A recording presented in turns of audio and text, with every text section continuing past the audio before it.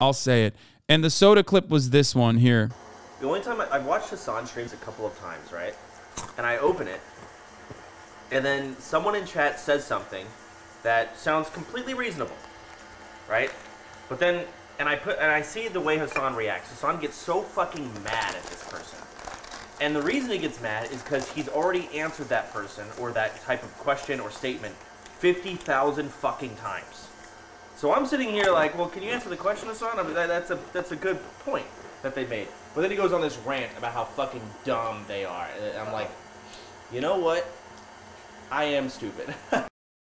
I feel so bad. I saw this video over the weekend, and I feel so fucking bad, dude. Because he's right. I really need to figure out a way to just kindly let down some people, no matter how very clearly those people are coming with like shitty intentions.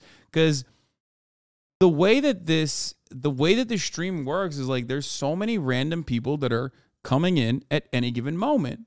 Right? There's so many random people that are coming in at any given moment that have like genuine questions about it. And when I'm fucking responding in that way, people will think I'm shitting on them and calling them stupid too. You get less of those questions during a WoW stream. That's true. I'm just gonna leave. I don't know. But apparently, like, there's levels. I don't fucking know. So, well, he's using words. I don't even know what the fuck that means. I've decided. Like, Constitution. Leftist words like the Constitution. Like, there are usually some just curious. And T-Pain's reaction and Sodapoppin's reaction really fucking pointing out some good tips. You could get so many more people if you changed it. I think I get a decent amount of people in here for what I do. I don't think that, like, what I do is wrong per se, but I always think that it can be better. The T-Pain suggestion is not even a real suggestion. It's one that I can't really change.